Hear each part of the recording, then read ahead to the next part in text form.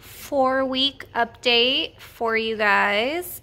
As you can see, there's a lot of growth going on. Today we are doing some transplanting into bigger containers because, as you can see, these tomatoes went off. They are a little dry. I did water them yesterday, but these things suck up so much water. I've been needing to water these about every day and sometimes twice a day. So it could just be the containers, but they're guzzling up a lot of water. So there's 2 plants here. I'm going to separate those, put them into bigger containers. And there's 4 plants here. I'm going to separate 3 of them. And then the cardboard paper towel roll updates. So everything seems to be doing well. The only thing, so I wanted to show you, check these out, okay? They're almost in person more of a bright yellow. I know they look green here, but take a look. And then these are the same plants as these. Look at the difference. These are much darker. The color is much richer. And I would say that these look like maybe they're burnt from the fertilizer, but they did have true leaves already.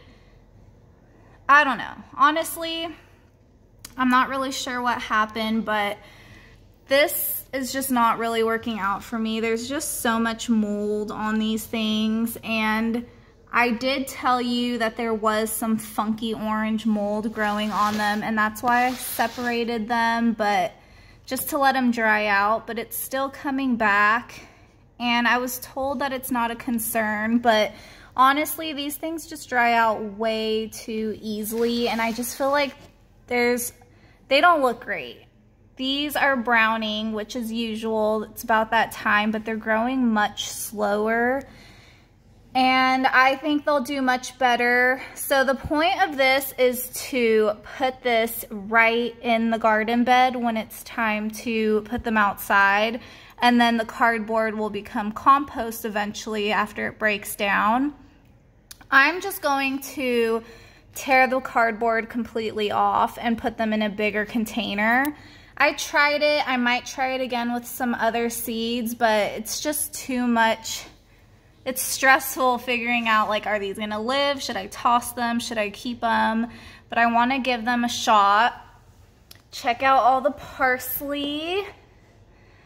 It looks like parsley. We got cauliflower, kale, broccoli. Look how beautiful this red cabbage is. But it did not do well germinating at all. Check out all these empty spots. I don't know what happened. So I'm going to thin some of these out, put them in the empty spots, and then that's just the cabbage we'll be having. It's okay, I think I'm gonna have a lot. So there's everything. Also, I'm giving up on these ones. I'm just gonna toss them. They're also getting very moldy. I don't know if you can see that growing on the sides. I don't know, it's just, I'm good. So I'm gonna toss those. I'm gonna transplant these today too to something different. The lavender is kicking real slowly here, so I have to water those. And then after I clean these all up, I plan on adding a little bit more potting soil on the top just to clean it up. I mean, it's getting moldy, some green, and I finally got a fan in today. So that is something I will hit on after I set it all up. The fan is something I wish I had sooner. I think it would have kept my soil from not getting so moldy or mildewy. But it's okay, I know that it happens, and once I put some fresh soil on top and I make sure to keep the moisture even and have a fan going, I think it'll look much better. And everything, I know it looks messy, it doesn't look so pretty, but this is all normal. Like, these are the first leaves, they should be browning, they should be coming off. This is, I think, the way it's all supposed to look. And then everything else feels really strong. It's been gloomy, it's been cold out, so I haven't had really the time or the weather to let these sit out in some sunshine. And definitely not hardening off yet. I think these still have a few more weeks until they're at that point, but the fan will definitely help strengthen the stems, clear the soil a little bit, make sure no gnats rest on it. And I think after today, everything will look really pretty, clean, organized, and ready for their next phase, their next week. So let's get going. These are the bigger containers I'm going to be transplanting them into. I took a box cutter and made some drainage holes. Hopefully they're big enough. And I'm recycling these containers, and I'm going to be putting the flowers in here. So just some blueberry and strawberry containers. And I'm putting the flowers together because they'll be ready to be potted outside soon. So here I have potting soil. I'm not using the seed starting mix anymore, just good old potting soil, and I'm mixing a little bit of perlite in it just for good drainage and giving that a good mix. And then you'll want to put about another inch or half inch of soil on top of the seedlings once you transplant them.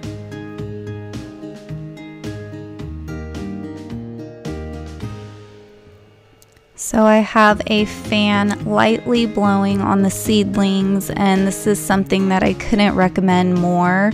Please be sure to give your soil and your seedlings some air, even if it's just very light. I think that really helps with keeping the mold down, and it helps strengthen the stems of your seedlings. It just really keeps the air flowing. I've noticed that it helped with soil gnats.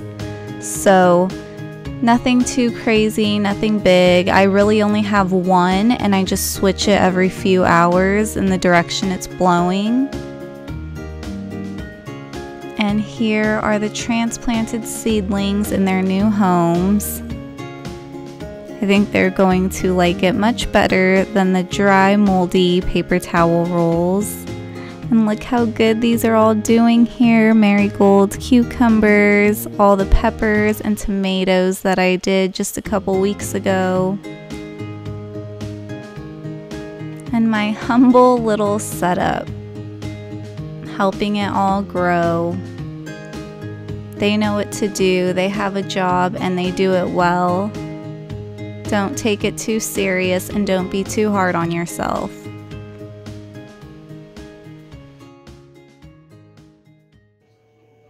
I wanted to show you something really cool. If you've never grown tomato plants before, not really sure how they work. So I was taught that when you plant the tomato into the ground, you can put it pretty far up the vine. And if you can see these little fuzzies, that helps them create roots. So the further down you put it, it'll start growing roots, and then the roots grow out.